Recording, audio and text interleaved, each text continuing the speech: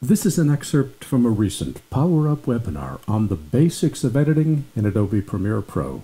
Hi, my name is Larry Jordan.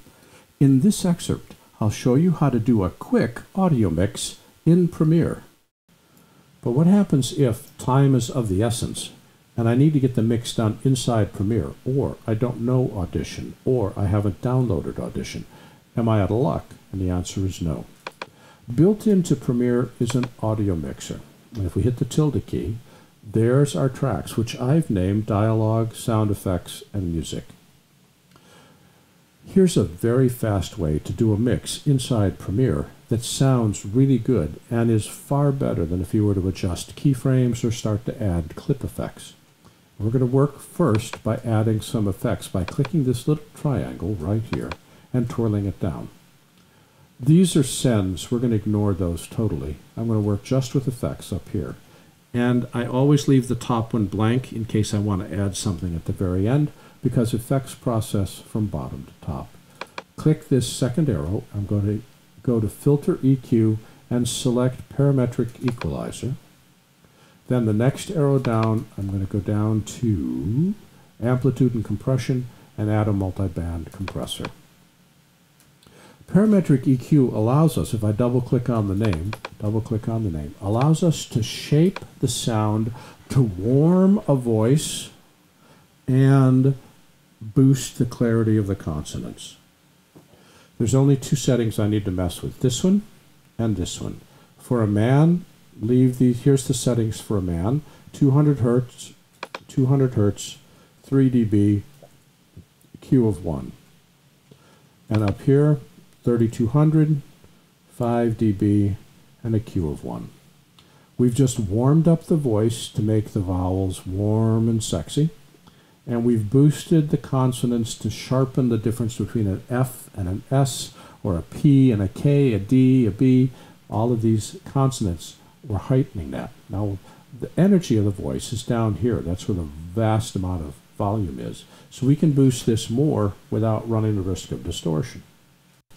For women, settings are exactly the same, except this goes to 400 and this goes to 4000. So 200 and 3200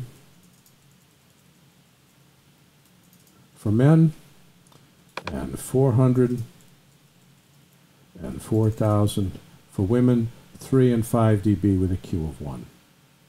We'll leave this set for a guy. Listen to it. If you decide you don't like it, make changes. Nothing's locked in stone, but those are good places to get you started. The multiband compressor is true magic. It takes the softest part of your audio and makes it louder without distorting the loud part of your audio. I use it for every mix. It just adds power and it adds consistency to dialogue. Don't add either of these filters to music or ambience or sound effects.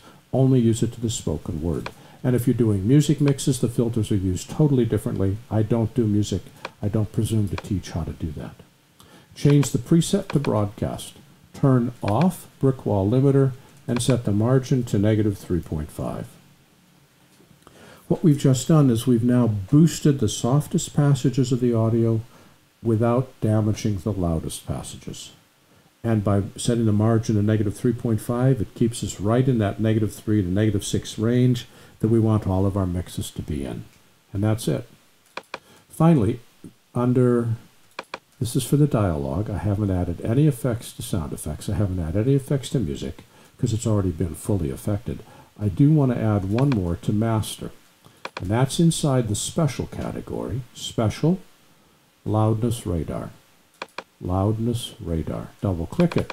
And this opens up a VU meter that tracks average levels, not peak levels. We're going to go to settings and change the setting under target loudness to -16, LKFS. That's exactly where I want it for YouTube or for Vimeo. Go back to radar. Now when I play this, watch what it looks like. Oh, let's hide this so we can see more of what's going on. Our ambience is too loud, we'll pull that down. Our music is too loud, we'll pull that down. And he's a little bit loud, we'll pull him back. I want to have my audio levels be right here on this circle. And look at where they're coming in, right on that circle. By adjusting the levels for the track, I only have one gain control for all the dialogue. The volume is actually being handled by that multiband compressor. I've got ambient, so I want to keep that soft enough that the crickets don't sound like they're overwhelming the house. And I want the music to be a presence underneath, but I don't want to have it keep pumping up and down like it would if I was doing the ducking. So I adjust my levels, and then I play it. And look at what we've got. Right exactly where we want it to be, right around -16 LKFS, and we're bouncing between -3 and -6 for the mix. Now he's going to start talking in a second. Cue Vince. Anytime this week. There he is. And that's exactly where we want to be. Look at our peaks are between -3 and -6. Our audio's around -16. We can't hear it, but technically it's a perfect mix, which is exactly what we want to do inside Premiere. We want to have our stuff sound great. The easiest way to find the mixer is to use the audio workspace and then press tilde key to enlarge it full screen. This has been an excerpt of a recent Power Up webinar on the basics of editing in Premiere Pro.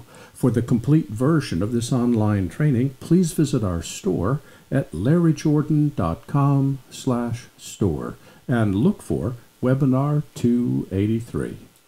By the way, when you need to stretch your training dollars, membership in our video training library saves you money and time.